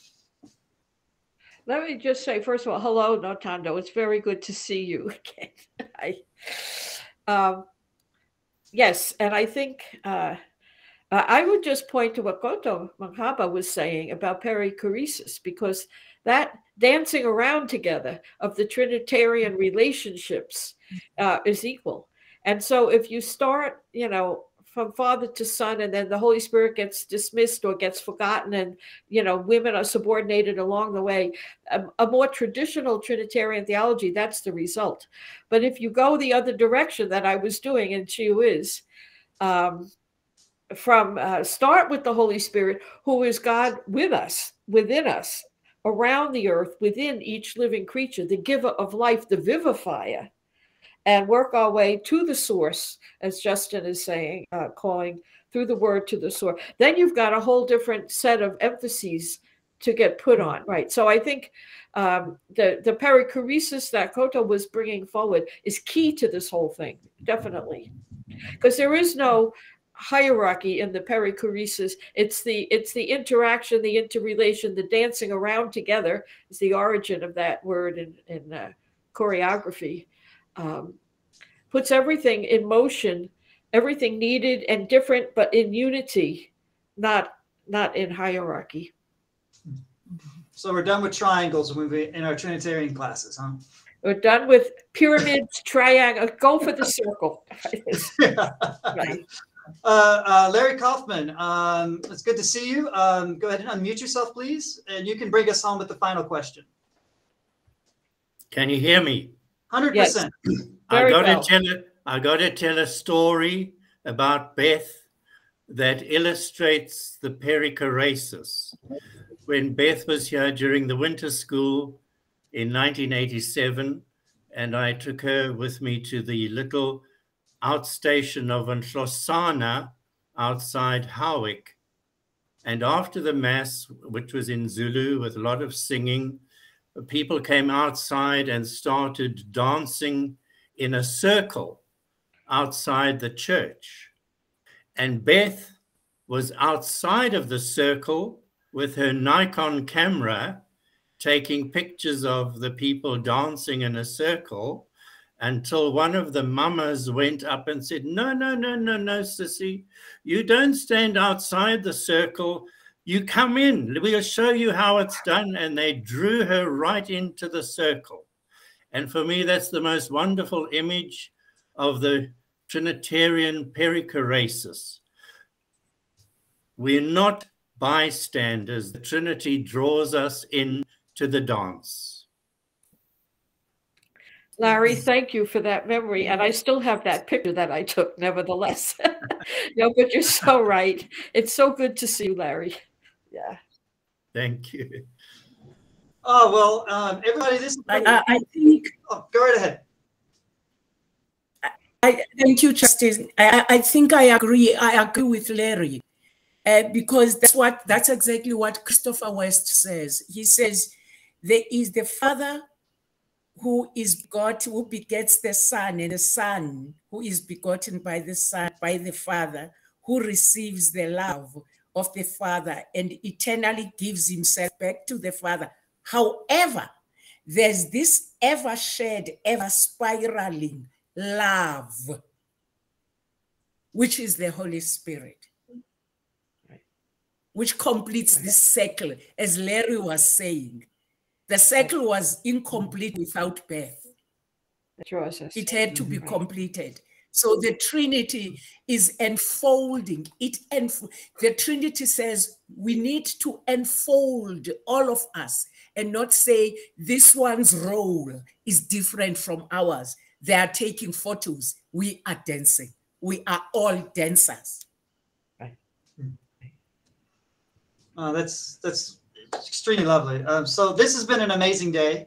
Amazing day for you, I guess, Sister Elizabeth Johnson. As you can tell, we have some people who have to drop out because load shedding is starting, so we're going to have to wrap up here. But thank you so much for answering an email. That's where this really just started. It's like, I want to get her to here because my students love her work. I'll just send an email and see what happens. So thank you for answering that email. Thank you for being a part of our community, and for coming back to South Africa, albeit virtually. If you are up to flying, you're always welcome here. You always have a home. So thank you so much. We deeply appreciate your time and your energy and your effort. And we will definitely continue the conversation further, maybe a way to engage your text in some fashion. Thank you so much. It's been wonderful. Thank you very much. Thank you. Thank you, Beth. Thank you very much for the invitation and to being part of this. And yeah. It was deep. Thank you. Okay, everybody. So this is the end. Thank you again. I hope that you have a great dinner, and if you have load shedding, I hope it lasts for stage 1 and not for 4 hours. Take care, everyone. Thank you. Thank you, Justin. Thank you. Bye. Thank you, Kutu. Thank you. Thank you. Thank you. God bless you all. Sister Elizabeth. We enfold you. Sister Judith. Hi, Kutu.